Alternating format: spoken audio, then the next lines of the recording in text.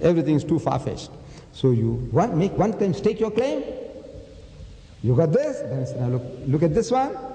He says, yes, that's proved your point there. And said, look at this one, and we prove our point, but you won't need all that.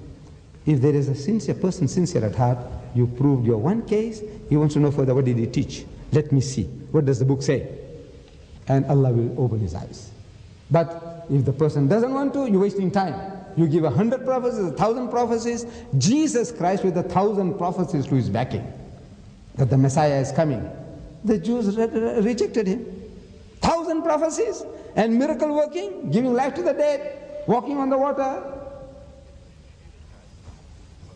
All. Healing the lepers, the blind. What away? Nothing. See, the thing is now, stake your claim. Make a point, prove it. And now let's see the reaction. Where does the man want to go from here? And if it need be, ask, he says, look, there is a book called Muhammad in the Bible, actually, by Kaldani. Abdul Ahad Kaldani. He was a Syrian priest who had become Muslim. Fantastic. Very concentrated. It needs people like my brother who was here. You must read that, digest that, and start sharing with ordinary people. You see, it's concentrated work.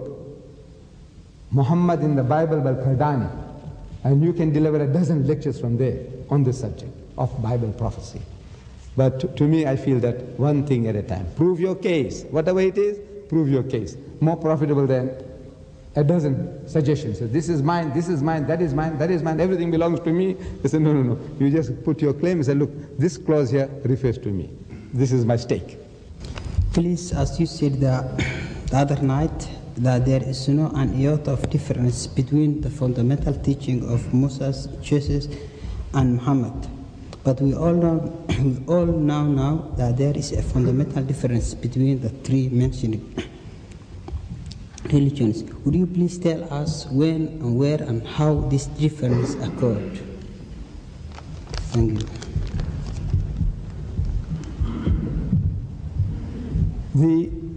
I said there is not an iota. The question was that I had said, I think at the first meeting, that there is not an iota, one jot, one tittle, one dot of difference between the fundamentals of the teachings of Moses, Jesus, and Muhammad. And the brother wants to know that now today we know there are differences. Where did the differences arise? Well, with regards to Judaism, in the concept of God, except for saying that, they have certain concept which is not coming far enough, but it was given to them according to the background and experience, according to the needs. They are still a monotheistic people. They believe in oneness of God. With regards to the Christians, they have deviated away from the path.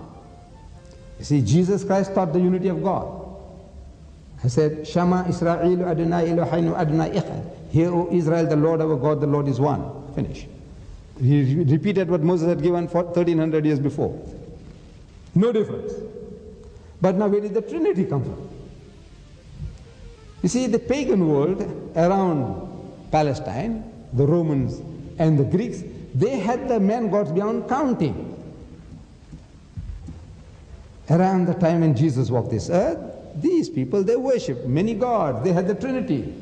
Who? The Romans had the Trinity. They had a Trinity, as is Apollo, Venus, Horus. Oh, they had their man gods beyond counting. They had their Jupiter, the god of heaven, Pluto, the god of hell, Vulcan, the god of fire, Neptune, the god of the sea, Mars, the god of war. And Zeus was the father of all these many gods with his many wives and many children, sitting on some planet, and from there he was sending his sons into the world. As the need arose, his Apollo, his Horus, his Isis, his Osiris.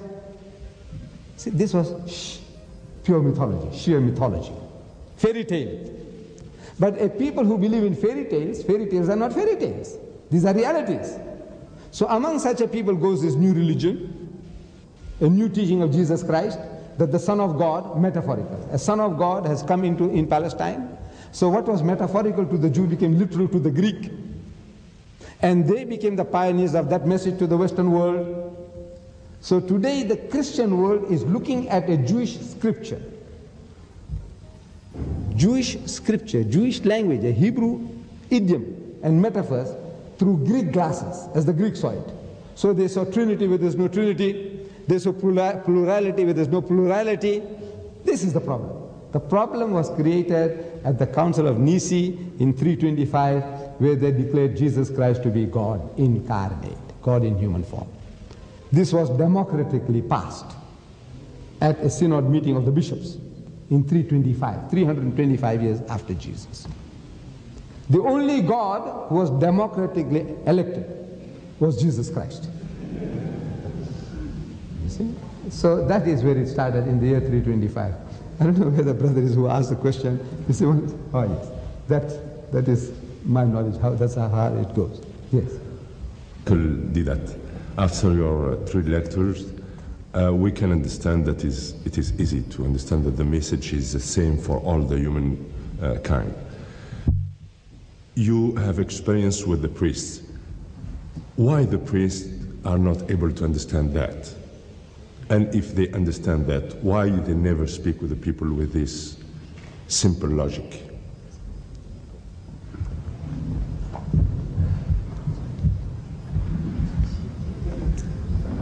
I think there are 2 difficulties. Why the learned man, in any religion, he doesn't see the truth. You see, he doesn't, the learned man. He opposes truth bitterly. You see, the people, if you read the Bible, you find that the people who opposed Moses, who were they? They were the leaders of the Bani Israel. See, every man feels that, look, am I not better than this fellow? You know, this man is a stutterer, man. You know, he's a renegade from the law. We ran away. And now God chooses him. Resistance. Jesus Christ. Same. Resistance. Who is this upstart, young fellow? What is he? What does he? What? No, look, we are the learned people. We are the leaders of the Sanhedrin. And this young man is telling us, you know, where to get off. The Holy Prophet Muhammad, same. Abu Jahl. Resistance. Abu Jahl. You know what it means? Father of ignorance. And yet that man was one of the cleverest of the Arabs. He was one of the very few persons, people whom you can count on your fingertips who could read and write. His real title was Abul Hikm, father of wisdom. He's the wisest of the Arabs. Why does he resist? Why does he reject? Same. Jealousy comes in. You see, his awwal sin, the first sin, shaitan, jealous. Am I not better than him? He is made of dust, I'm made of fire. Why should I bow down to him? Same, it's an eternal thing with man, jealousy. You see, jealousy comes in. This man, son of Abdullah, an orphan, a camel driver, and a goat herd. He was looking after his uncle Abu Talib's goats. And now he says God chose him. God couldn't see me. This man can't even write. He can't even sign his name, and God goes and chooses him. Imagine. So this is man, the nature of man, the learned man. Vested interest comes in. Pride comes in. It's hard. It is hard. You see, unless you bring a lowly spirit, a humble spirit, it is very difficult to accept truth.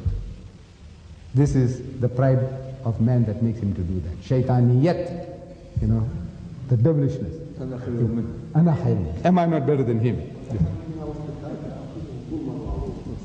May I ask 2 questions if I have time? One will be of I would say a doctrinal nature, the other of an ethical nature.